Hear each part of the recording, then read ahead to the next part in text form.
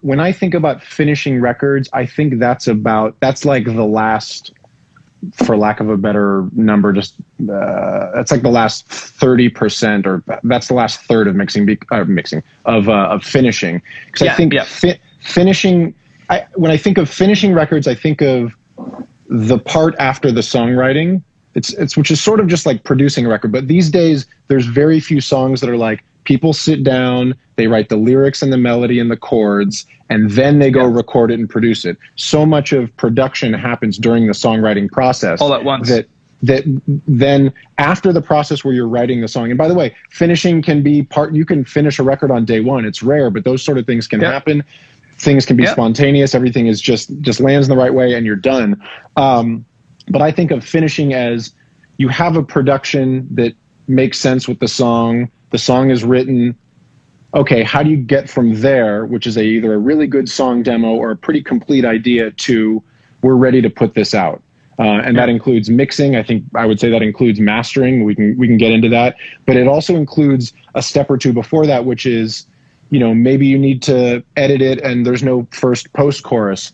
Maybe it's you need to add another couple layers of background vocals. Even though you thought you were done, you need some extra oomph in the chorus and it requires recording more. I think people are very curious, how do you make something sound finished or professional or just done? When do you know that you're done? And the reason why we can take so long, we could probably talk about this for multiple hours, is that, like so many things that are important in this process, there isn't really one good answer. A lot of it comes down to experience. A lot of it is trial and error. A lot of it is, hearing two guys like us talk about it and even disagree about what the heck we're talking about in order to get to some place where we're both thinking about things in a slightly new way, or, new ways to approach things. I think the idea of finishing a record is something that you said in there, which I think is maybe the fundamental is, we're not talking about the song.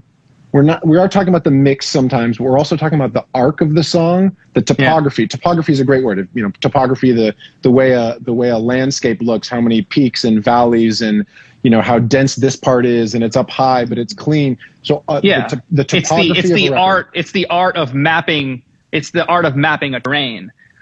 And in most music, there's a city. It's like Utah. There's like the Salt Lake City. You land in Salt Lake City, and there's mountains all behind this like little city involved. Like the song is in this big giant world, and inside of that world, there's another little world of all these different parts. It's like, that's why it's hard to just say it's a landscape. There's more. It's rigid. There are these points, especially in 4 to 8 bar loop popular music. It's like some things just stop, right? You listen to a Michael Jackson record, you could hear Bruce Swedien like fade out a thing, and Quincy like, oh, let's bring that shaker up now. And it's like, it doesn't just come in and enter. Like the shaker starts to come in. I mean, and there is a bit of that angularity in those records too, but there's more of these like nuanced fades. The music that we're making right now doesn't really call for that. And I was aware of that like a good decade ago. So I've been trying to master the art of transitions in blocked music.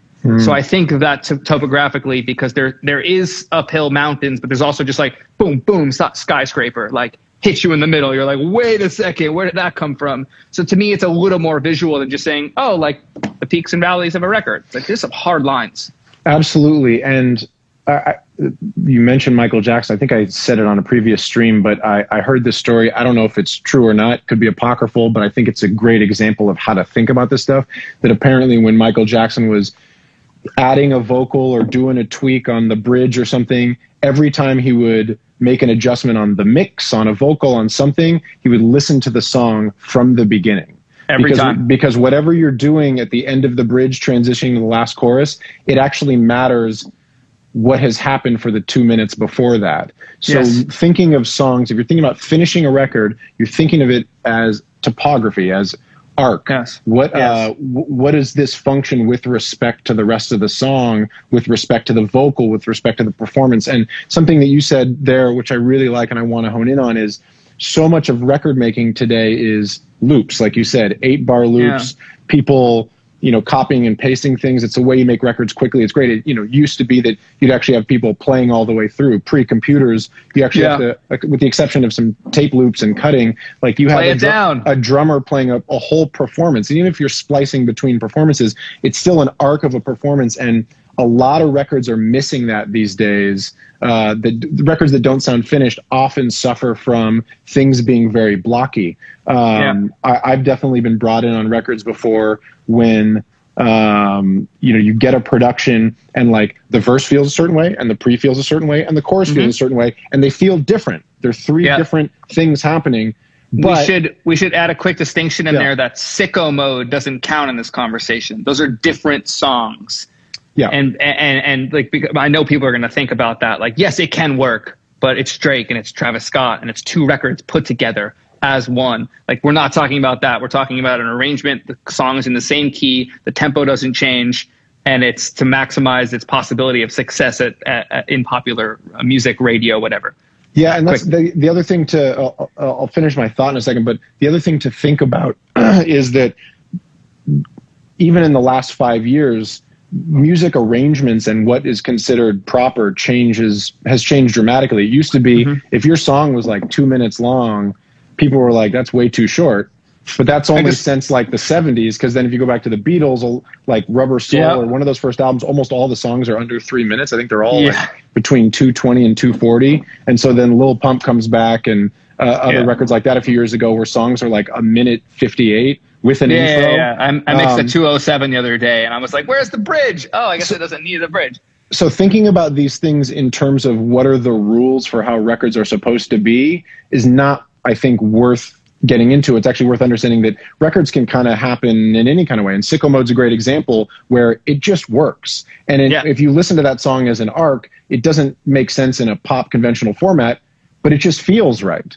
There's enough momentum and there's an intro and it hits hard enough, and then it gives you this drastic change, and it feels a bit more like a DJ set or a cut in a music video or something like that.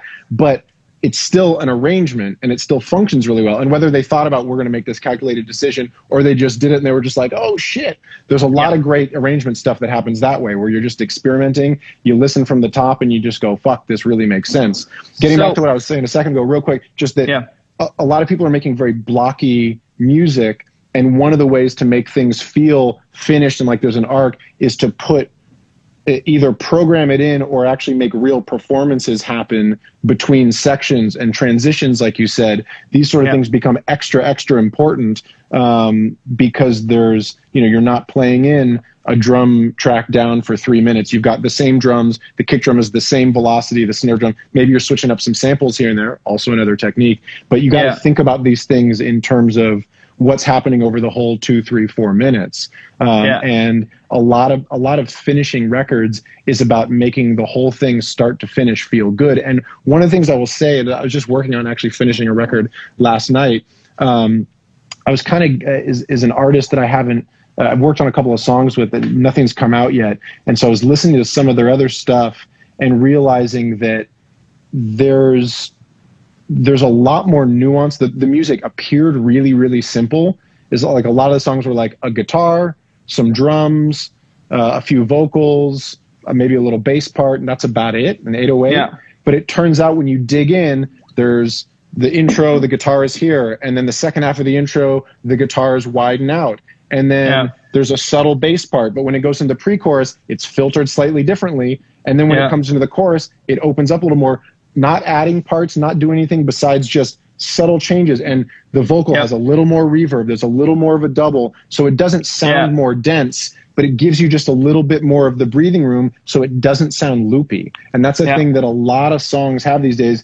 Like, my tendency, I really came up in that like late aughts, early teens era when, it was like Max Martin, Swedish Super. There's lots of dense things happening. Associate finished records with a lot of that really dense production that everything is perfectly placed so it feels big and it feels complete. But a lot of records now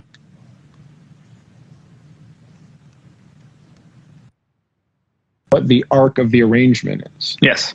Did I lose you there? Oh, you're still there. I can't see the video. So anyway, you had some response to that. Yeah, that's how I see the position. That's how I see the role of finisher, is making sure all of that is possible. And in that example you just gave, who knows who did that? Yeah. You know, I've gotten a version of that exact song that you're talking about, that has the guitar and the bass, and it's only that, and it doesn't have any of those moves. And then I make those moves. Yeah. To make it feel more like a growing record, and there's a journey, right? So sometimes it's already there for me, and I don't have to do as much, but sometimes it is. So that's why the answer is always sometimes. But that's what I'm kind of trying to drill down to, is that the role changes all the time, and the real role is, does this sound like something worth listening to? Which is another whole thing. I just mixed the whole album. I should actually just stop right there. Never mind.